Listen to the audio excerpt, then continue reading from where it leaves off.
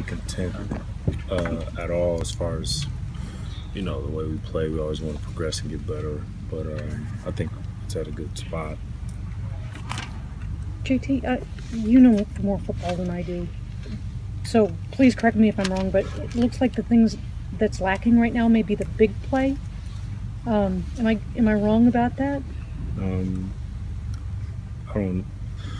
So you say lacking, it's almost like we can't produce it, where I tried to express after the game that they're playing off. So it's hard to run past people if they're 10 yards off of you. So they're 10 yards off of you at the beginning of the snap or before the snap.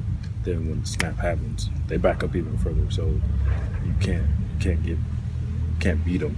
Now I know we missed one shot.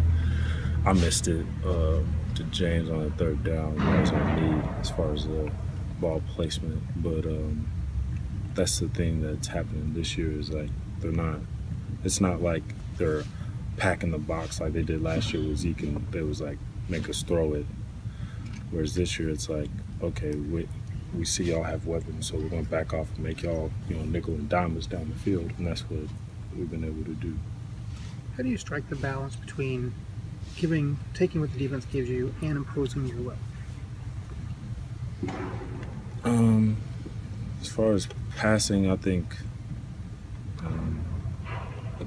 when it comes to passing, it comes to a point where you don't want to force things. There's times where you force things, but a lot of times when we, when it's play action pass, 1st and 10, there's no need to force anything. It's 1st and 10, you can check it down and let our playmakers go make plays and break tackles and make them tackle us. So I think it's a little bit of both. I think in the run game, that's where you try to, we're going to run the ball.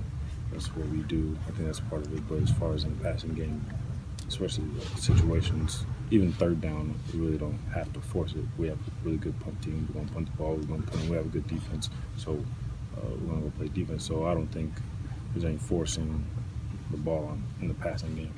Have you guys been improving throughout the year or improving in fits and starts, if you know what I mean? When you say fits and starts, what do you mean? There'll be a period of improvement and then maybe a step back and then a period of improvement and then a step back. Which one has it been, a steady progress or something that's happened one step forward, one step back, one step forward? I think there's always kind of a growth, more uphill. I don't think there's been any regress by any means. So I think at times so when I say that, I mean even when it looks bad, you probably be like, man, I'm kind of stepping back where there's a need for that to push through those things, because if everything's easy, then when something hits you hard later on in the season, you're not going to know how to handle it. So with that, I think the things that even at times where it looks bad, I think that's all been accepted in a positive way and to grow as a team.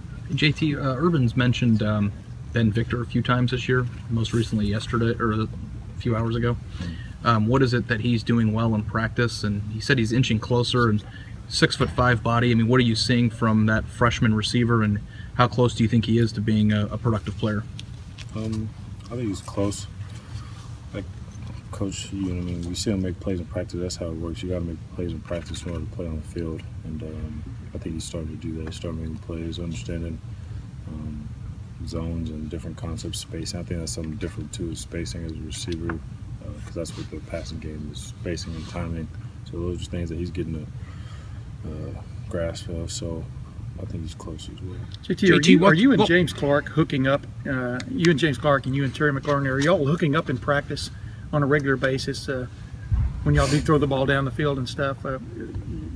Just give me an update on that. I mean, because obviously in the game you've tried to hit James a couple of times on deep routes and they didn't work out for one reason or another. But I guess, are you seeing things in practice that aren't translating to the game yet? Yeah, I think that's part of it. I think that when we go against our defense makes you throw it deep. They're like, we're challenging every throw, so you have to throw it at the top. So in practice, we do complete them, but in the game, it's kind of one of those rare situations where it only happens every now and then, where with our defense, it's almost, every 3 plays, you got to. So with that, in practice we have more opportunities to complete them, and so that's what we do. But then in the game, you have those 1 or 2 times, and we just haven't hit them. Yeah, Coach Meyer says though he sees that coming.